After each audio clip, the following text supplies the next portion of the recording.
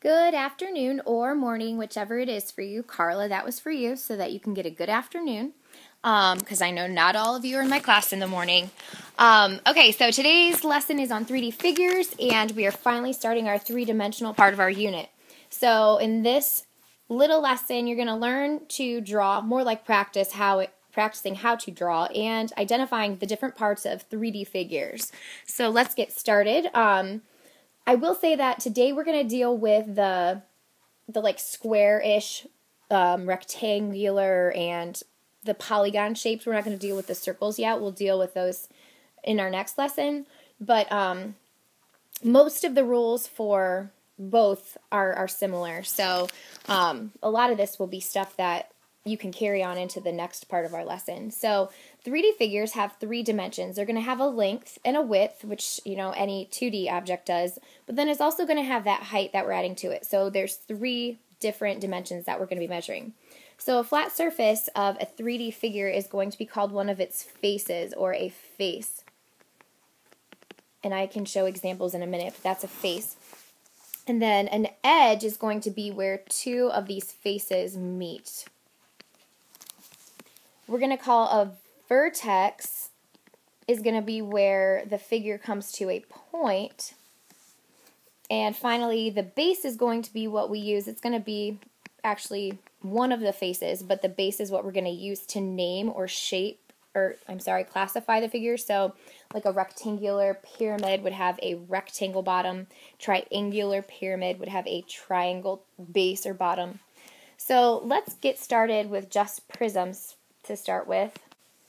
Okay, so with a prism, we're going to have 2 bases. So right here is a base for this first example, this rectangular prism. But then I've also got an identical base down here at the bottom. So these are rectangles, so this is called a rectangular prism. And then if you look at the one next to it, we've got a hexagon base up here at the top, and then a hexagon base down here at the bottom. So these are hexagons, so we call this a hexagonal prism. Prism meaning that it has 2 bases and that they're going to be parallelograms. And then another shape that we're going to be looking at and learning about are pyramids. And pyramids are similar, but they only have 1 base. So now instead of having 2 bases, they just have 1. And at the opposite end, instead of having that opposite base, they're going to have a vertex. So 1 base, and then they're going to have a vertex. And it doesn't really have a, point for that. But these are both vertex. So on this triangular pyramid, you'll notice that the base is a triangle. So you can see right here, right here, right here. So that's where we get the triangular pyramid from. And then for the square pyramid, you'll look at the opposite end of the vertex, opposite the vertex, to see that we have a square. So this is a square pyramid. Of course, the base is a square, where they get their name. And then the other thing to note about pyramids is that their remaining faces are going to be triangles. So this one is a triangle, this one is a triangle. The one in the back would be a triangle. This one in the back is a triangle. This one up front's a triangle. This one's a triangle. There's another one on the other side. But all of those faces that are remaining are going to be triangles when we have a pyramid. So let's do this one together. We are going to start by doing examples where we classify each 3D figure. And the way that we're going to do that is kind of think about some of the different attributes. So first we want to think about the base of this figure. So our base is down here. I'm going to outline it. That's 1, 2, 3, 4, 5 sides. So that will help us in a little bit. But one thing I want you to notice is how many bases there are. And you'll notice that for this example, there's only 1 base. So there's 1 base, and that base's shape is a pentagon. 5 is pent, P-E-N-T, agon, pentagon. And then you want to look at how many faces there are. There are, let's see, 1, 2, 3, 4, and 5. So there are 5 faces, and the shape of those faces was triangular. So triangle or triangular faces. So because we have one base, and the base is a pentagon, and because we have triangles for faces, the name of our figure is going to be a pentagonal or pentagon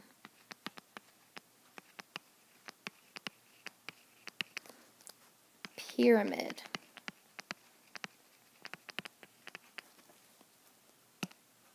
The next figure is, right here we've got a base at the top, and I didn't trace that very well, but there's a base, and then we also have a base down here, so there's 2 bases.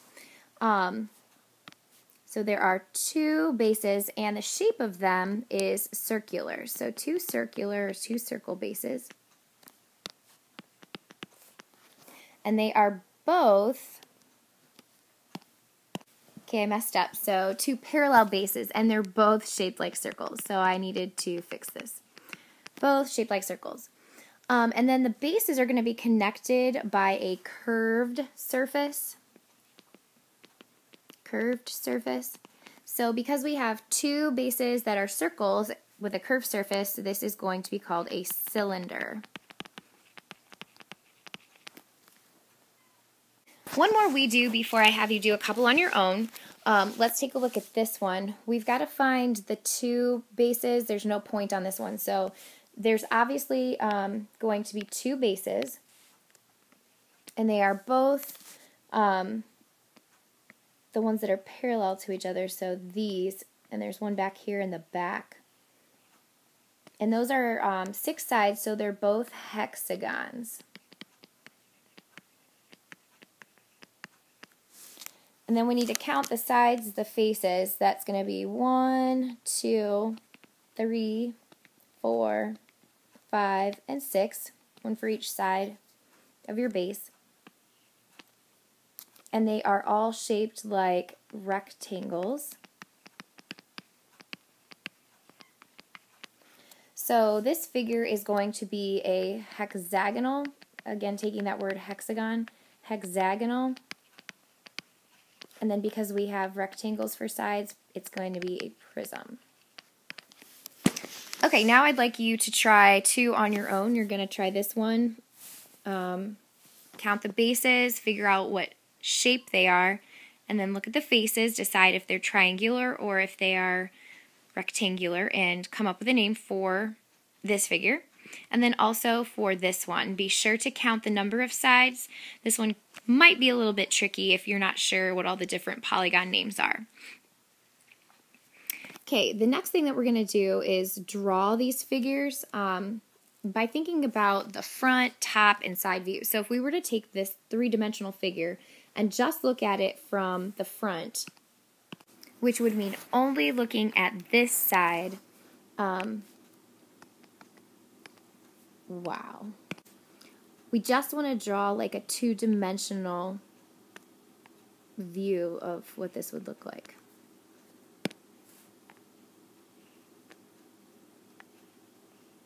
So that is what it would look like from the front. Next, we're going to look at it from the top point of view. So if we were looking directly down on top of this figure, we would just be seeing, although these are at different heights, we would see each of the sections. So it's just going to look like that if we look at it from the top.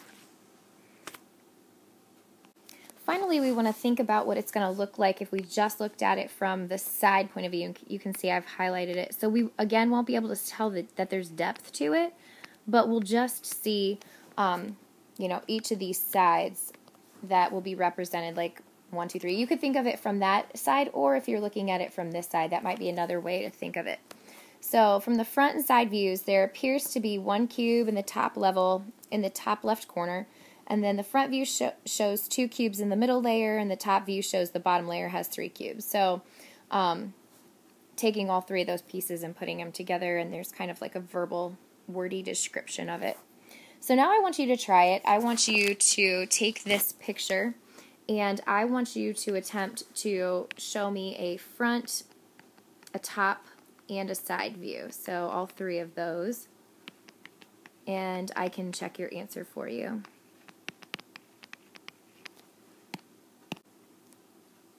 Okay, so let's do another I do or we do together. So we are going to draw the front, top, and side view of this figure. So the front of this is just looking at it straight on from the front in a flat way of thinking of it. So the first thing that we have is that it's like 2 layers, and then over here we've got 3 levels. So that would be the front view of our figure, with 3 squares on the bottom, 2 on top of the right side, and 1 square on top of the left side. Next, let's look at it from the top. So just looking straight down, you'll notice that although there's different levels and depths to this, the top's still just going to have that 3 straight across. So the figure looks like a row of 3 squares. And finally, just looking at this from the side view, you'll notice that you're just going to have 3 blocks stacked on top of each other. So there you have our 3 different versions. Now I would like for you to try one more just like this. So you're going to do the front, the top, and the side view. We're almost done. Personally, I feel like this is the hardest question in the whole lesson. So we are going to attempt to draw this figure given the front, the top, and the side view. So I know that from the front, I've got like what looks like a base of, and this is where your 3D drawing skills may come in handy. And I am going to attempt to try and do a good job with this, but I can't make any guarantees. So like I said, I'm not the greatest at this, but I am definitely making an effort. So far it looks like to me like we've got this cube thing going on. So from the top looking down, I'm going to see the cube, and then from both sides I see the cube. So obviously we've got the cube. But then we've got this funky like thing right here. So I know that from like the front side, I might have an extra block here, or I might have an extra block here. But from the side view, I'm going to have it back here. So if I'm going to have it, it's going to have to end up being where those two meet, which is back there in the corner. And to me, that's just really odd.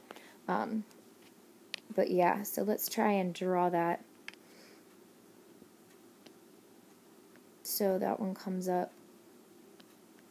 And that's my attempt at drawing that. But it's not perfect. Yeah, by any means. It's pretty rough, actually. But so it's really just playing with the different squares. And you know, if we had some little cubes, I might be able to get those if it's going to help you, because I feel like for some people these might be tough. But I could be wrong. Hopefully they're a breeze for most of you. And then number 2, draw the front and back view. So we want to draw the front view of this as if we were looking straight on. So looking straight on like this, all we would see, because we wouldn't be able to see the depth, we would just see this L shape, this backwards L shape, where we've got the 3 on the bottom and then the 1 up top on the right.